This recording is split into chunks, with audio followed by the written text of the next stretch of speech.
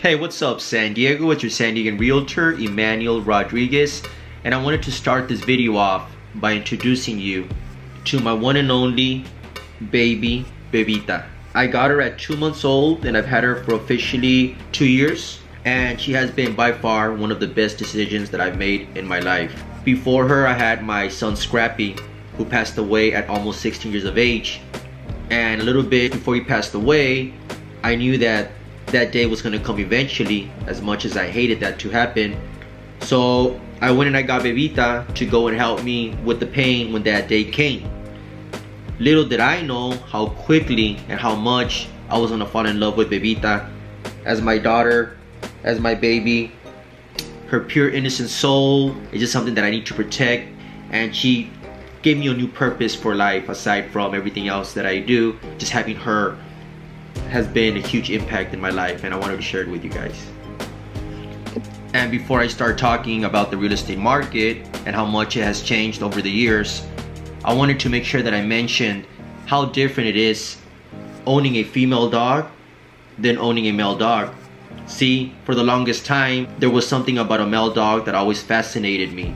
There was something about a male dog that always grabbed my attention, right? As a male, I always thought a male dog would be my best friend, and for the longest time that was the case. My best friend, my son. But little did I know what I was missing out not owning a female dog, not experiencing the love and the affection that a female dog gives you in comparison to the love and affection a male dog gives you. Maybe it's her, and maybe she's just the perfect representation of what a female dog should be like, and maybe they're not all like her. But from what I've learned these past couple of years is that female dogs are daddy's girls. Just like in real life, same thing. If you guys don't have yourself a female dog and you love dogs and you've always thought maybe I should get one, don't hesitate, just go for it. It'll be the best decision you've ever made. So as realtors, we always talk about active listings. Active listings, active listings, active listings, right? Which obviously means homes that are for sale, that are currently for sale. And unless you're living far away in a cave or you've been living under a rock this whole time, you have a pretty good idea of how low inventory has been these past couple of years, or after the pandemic, I should say.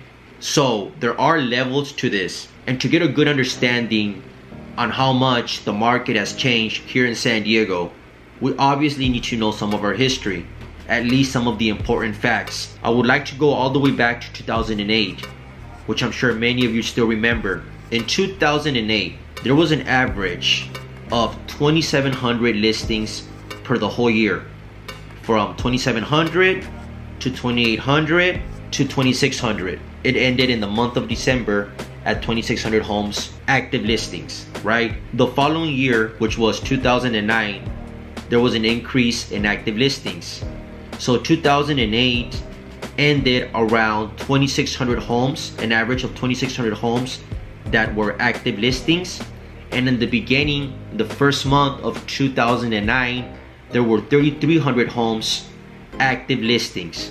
So it went up about 500 homes in a month. There's no need for me to go through every single month, but I will go through the months that there was a significant change, right? 2 months later, so in the month of March of 2009, there was an average of 4,200 listings in the month of March, but by December 2009, it had dropped back down to 2,700 homes for sale. 2010 came knocking with an average total of 2,700 homes in the first month of January of 2010. By December 2010, there was an average of 2,800 homes per that month, and you can say pretty much per that whole year. Giving me kisses, Bebita? 2011 started off with an average of 2,800 listings in the very beginning, and by the end of the year, there was still an average of 2,700 homes, 2,700 active listings by the end of the year, which obviously wasn't much of a difference. And I'm sure by now you're able to recognize a certain pattern that homes at the time were around 2,700 active listings since the year of 2008 to 2011, with the exception of 2009, where there were more active listings at that time. And for many people, 2011 was a bad year.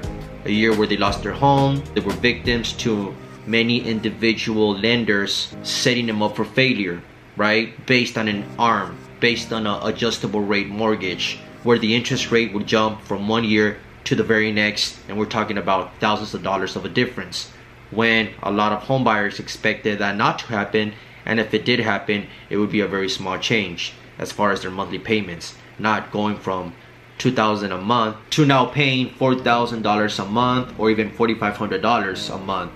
So obviously it was a deal breaker for many people. Many home buyers lost their home. It was horrible times.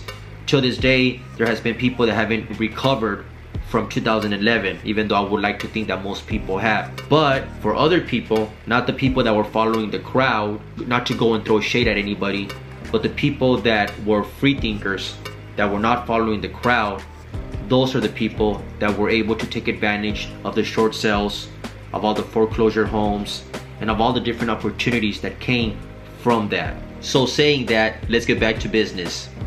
You wanna go, bebita? Go ahead, chiquita.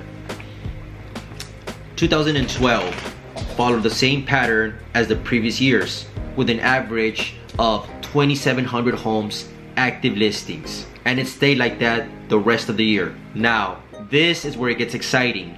When 2013 came along, you will see the shift.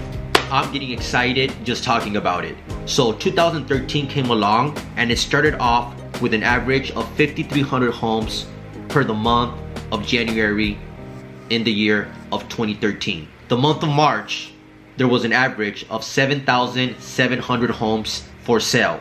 April, 8,600 active listings. June, there was an average of 10,400 active listings in the year of 2013. July, there was an average of 11,200 active listings in the month of July. In August, it went to 11,900. September was 12,100. In November, it dropped a little bit to 11,800. And the year finished off with an average of 10,300 active listings. And the reason why I skipped over the month of October is because there really wasn't a significant change from September to October. There was an average of 12,100 homes in September, and it changed to 12,200 homes in October. 2014 was an exciting year. Why? Because there were more active listings, with almost 14,200 homes listed in the month of August. And the rest of the year finished with an average of 11,200 homes, which was still a whole lot of listings that year. To make a long story short, from 2014 all the way to 2018, there was at least an average of 12,000 active listings. 2019 started off really good with an average of 10,500 homes, but by the end of the year, there was an average of 6,900 homes in the year of 2019. 2020 came along, knocking on the door with an average of 7,000 homes that first month of 2020. Obviously, we had no idea what awaited us and what was to happen a couple months later. And by the end of 2020, there was a huge drop from 7,000 active listings to 4,400 active listings, which was the biggest change we had seen in the past couple of years. And by the time the end of 2020 came along, there was an average of 4,400 homes for sale, which obviously was a huge drop from the very beginning of the year towards the very end of 2020. 7,000 to 4,400.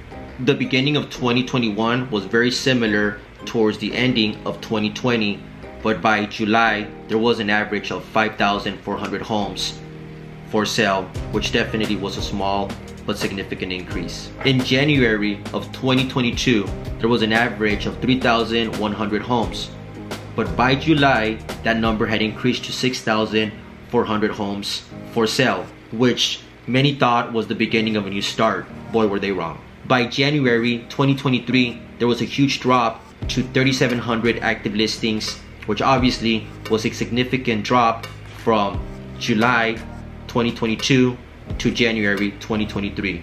And we ended this beautiful year with an average of 2,300 homes for sale. So now that you're able to see the whole history and the way the pattern has changed over the years, we are back where we were at, but with homes being at a new standard where we have to adapt to these new times. Hopefully, you have a better understanding of where we sit in the market by knowing the history and the present, and that will help us determine the future.